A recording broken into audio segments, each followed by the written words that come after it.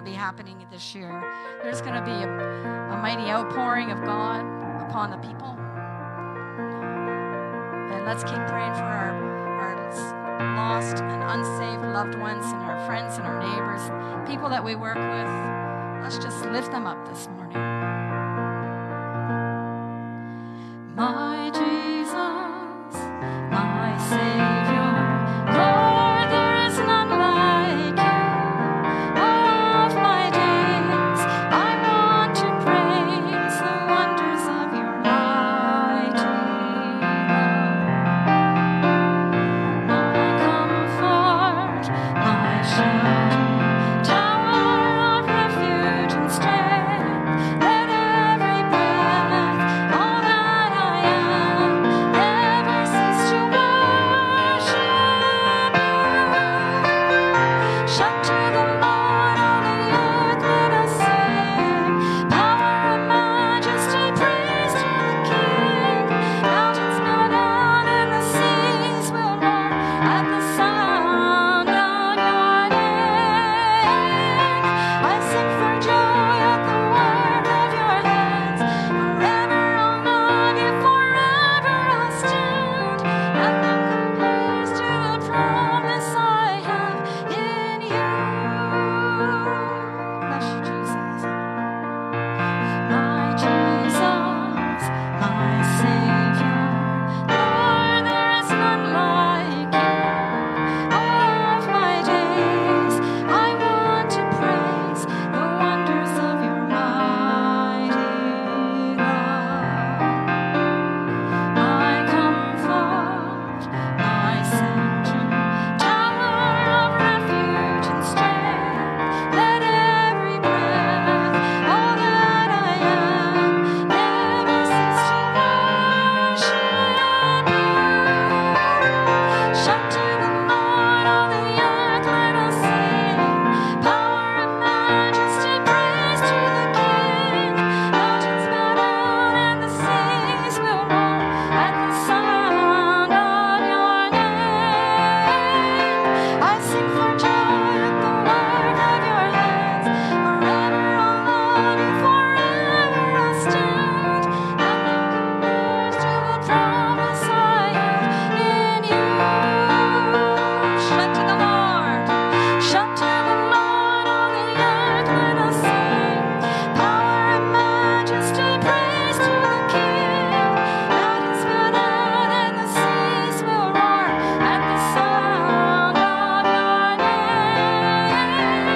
I sing for joy at the work of your hands. Forever I'll love you, forever I'll stand. Nothing compares to the promise I have. Nothing compares to the promise I have. Nothing compares to the promise I have in you.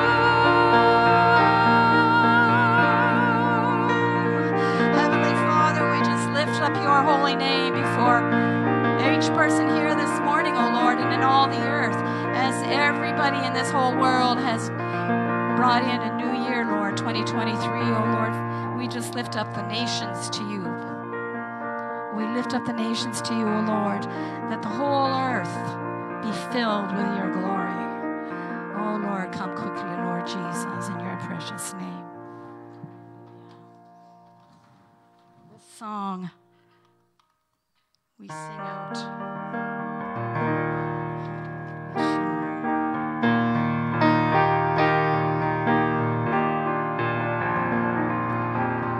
But oh, we just give you glory, Lord, right now. My hope is built on nothing less. My hope is built on nothing less than Jesus' blood and righteousness. I dare not trust the sweetest frame, but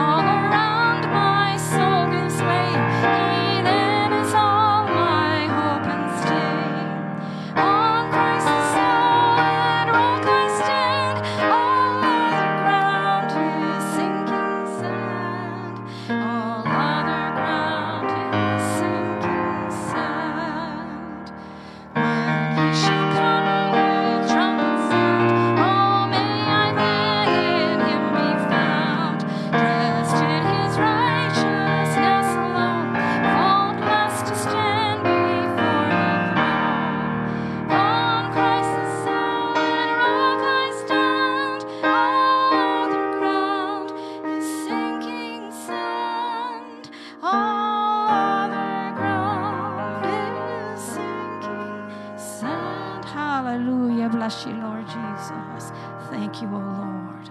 Amen.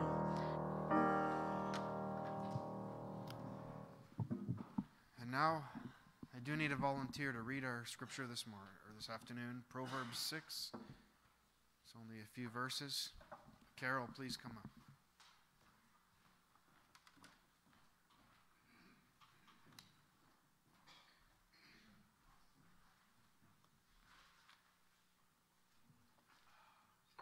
Proverbs 6. Is it which one? 17? 16 and 19? Yeah. It's about the wicked man. These 6 things the Lord hates.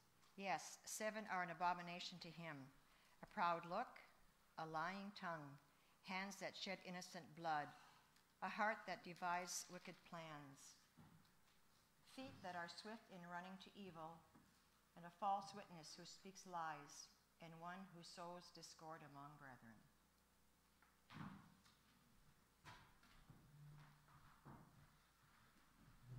Thank you, Carol. So before we come into our new year and new sermon series, here's a message I'd actually rather not do, but which must be done.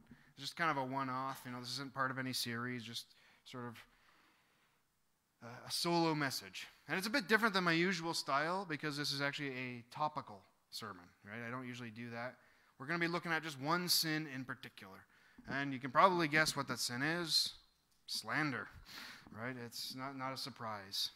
So what is slander? I want to just start with a definition. That's the first slide. So slander is when you say negative words about someone else that you cannot prove. Okay, so you might not be able to prove them for 3 reasons. Maybe they're made up. You just made something up about somebody. And you won't be able to prove that, right? Because it's a lie. Maybe it was just based on hearsay. You heard someone say, hey, oh, so-and-so did this, but you didn't actually check the fact yourself, and then you spread that information. That is hearsay. You still cannot prove it, so you might as well be lying. And the third thing is when you just assume something. So, for example, people do this with motives. Like, oh, this person did that, and they did it because of this reason.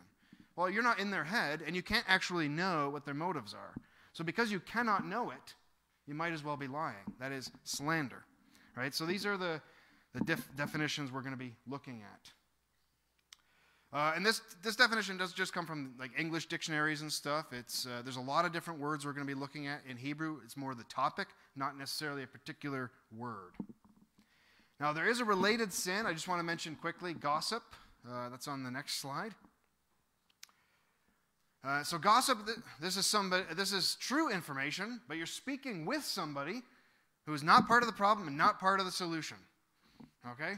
So that's what gossip is. It might even be true. Maybe it's something that you did witness that you can prove, but you still don't need to be sharing it, right? So it's a related sin, but we're not really focusing on gossip.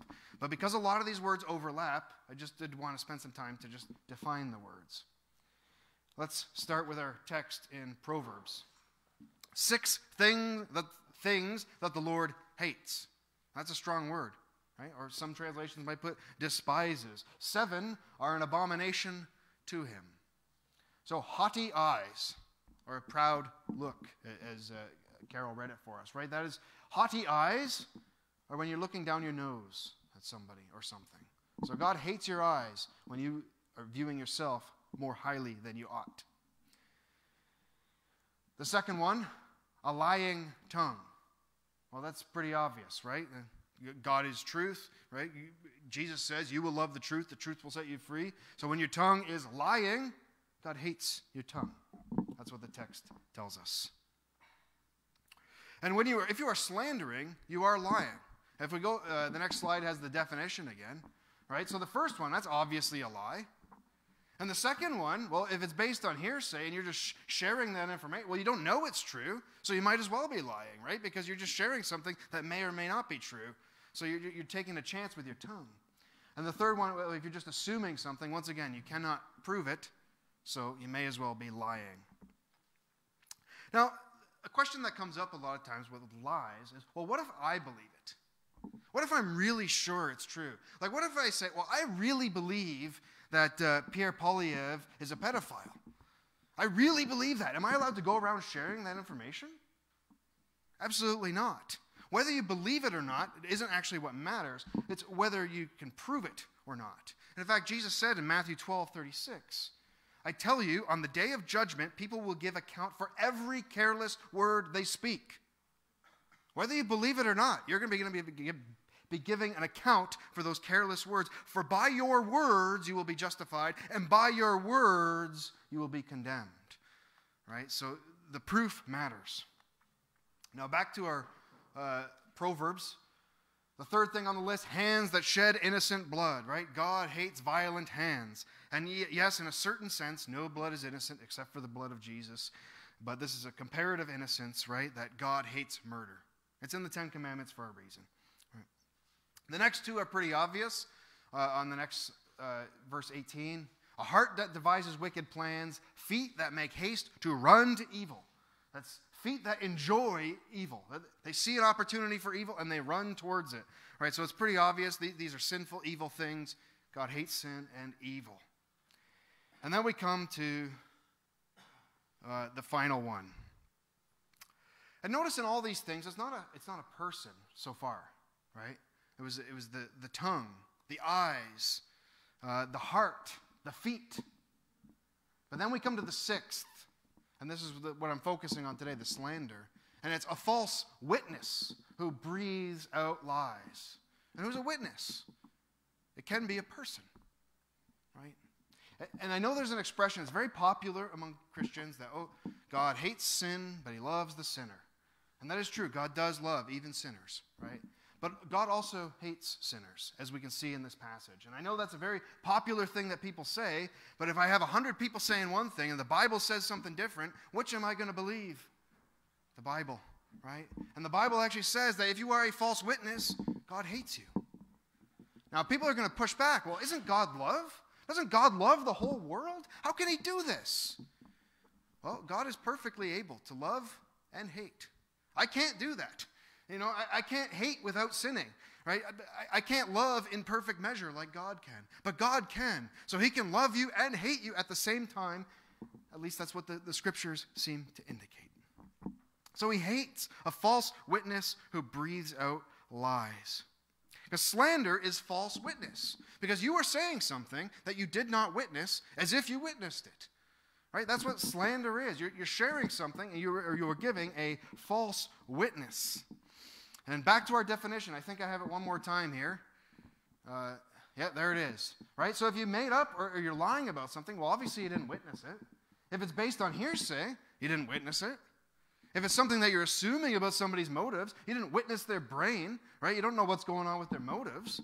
So all of those things, you are being a false witness.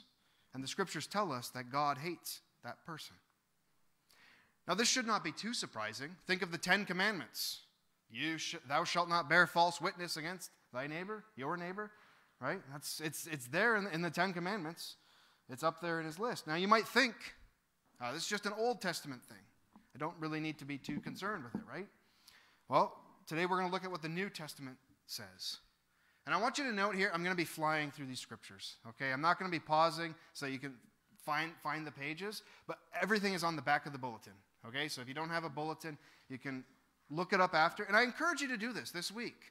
Look through these scriptures day by day and see, is what Adam is saying, is that actually what the scriptures say? Read them in context, you know, and then you can know whether I'm actually saying what the scriptures say or just my own opinion of the things. And I encourage you to do that all the time, but I put the scriptures on the back this week because I'm going through them very fast.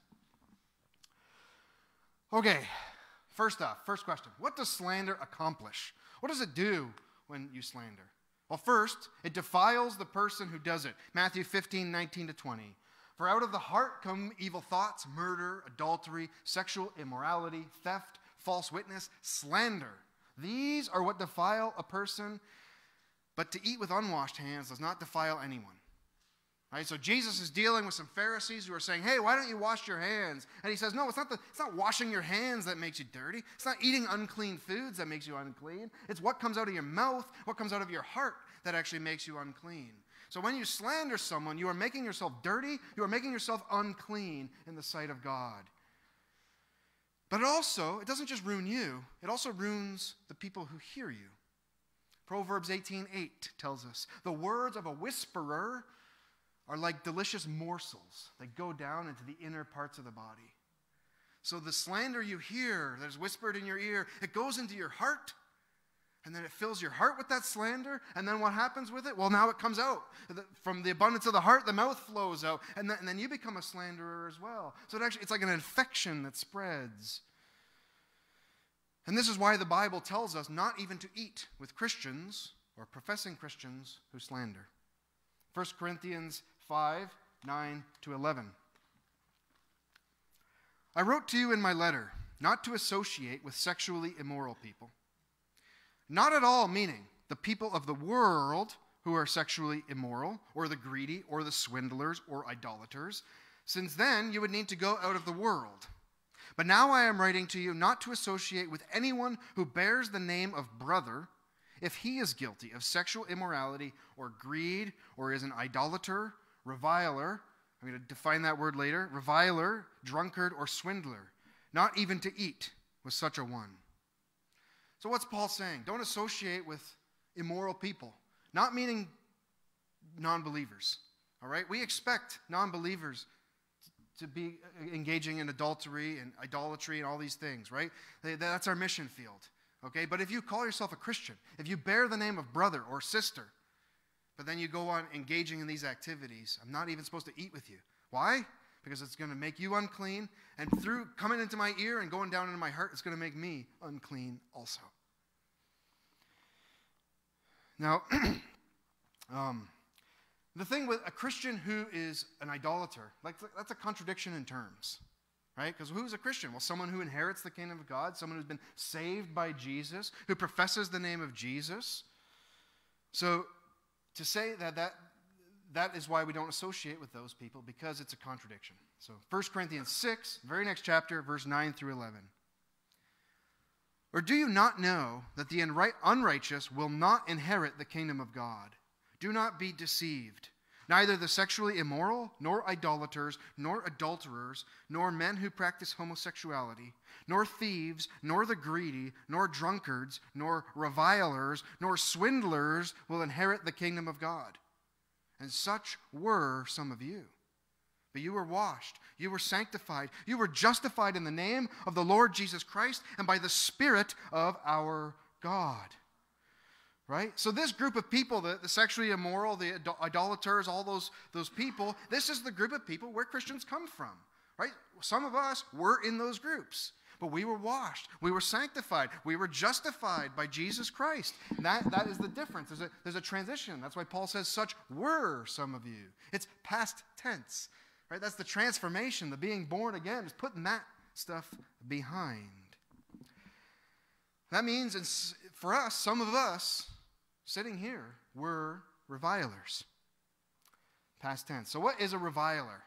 Let's define that word. That is when you damage someone with your words.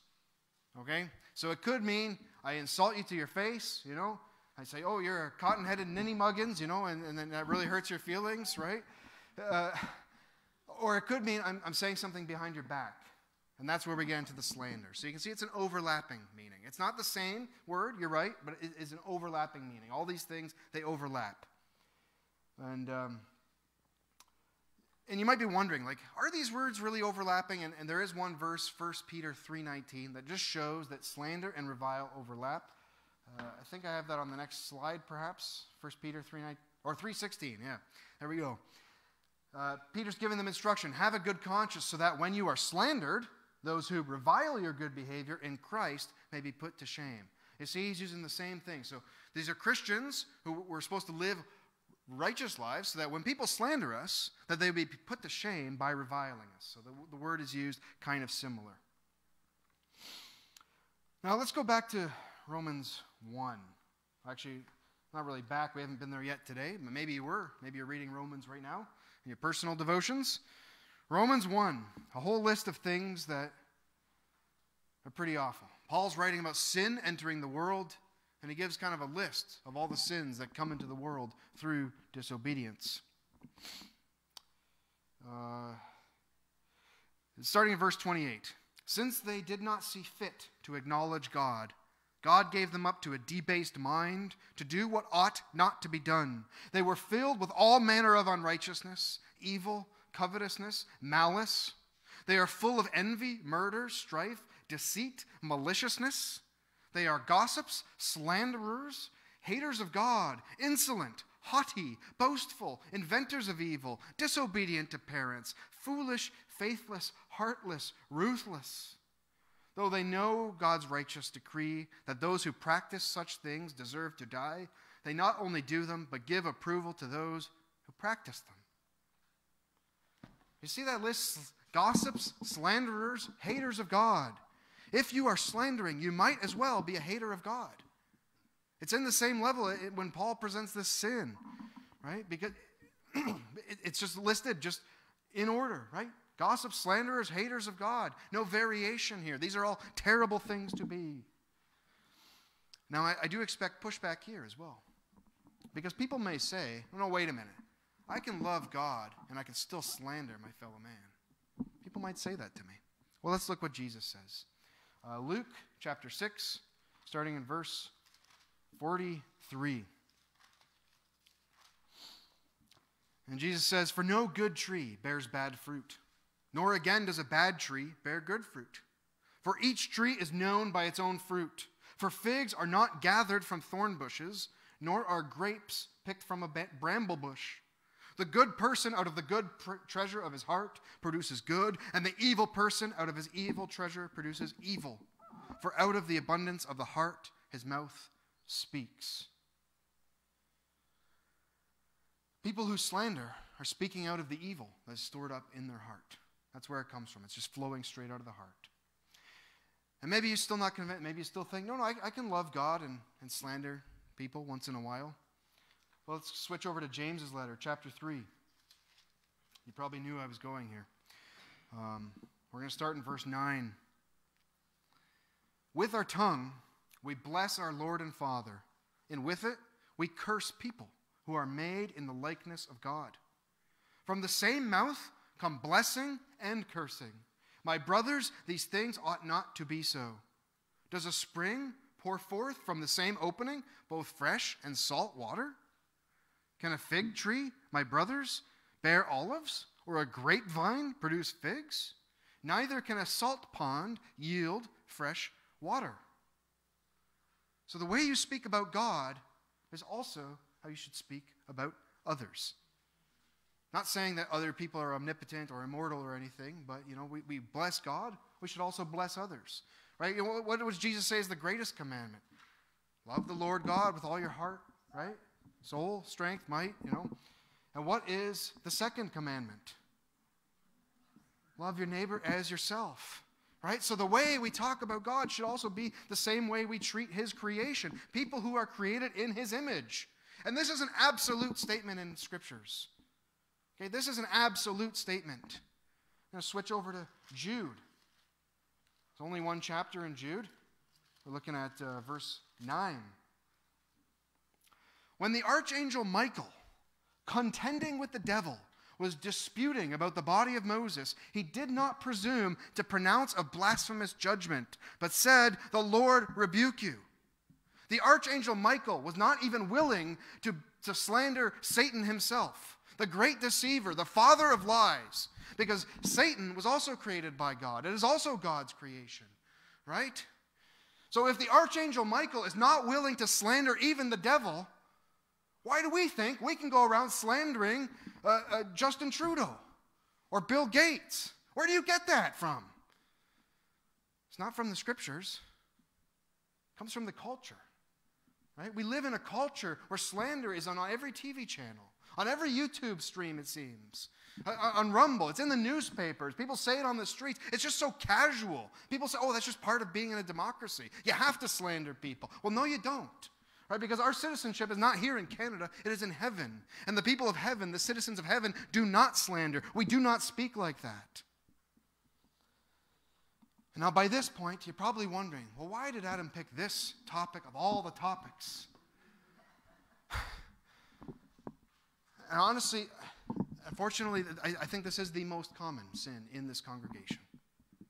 It's not one person. It's multiple people. And I see it a lot. I see people posting slander on Facebook. People text me slander. People tell me right to my face, sometimes in this very room, slanderous things. Right? I hear it whispered in the corners. Some days I feel like I am drowning in slander, and I don't know what to do.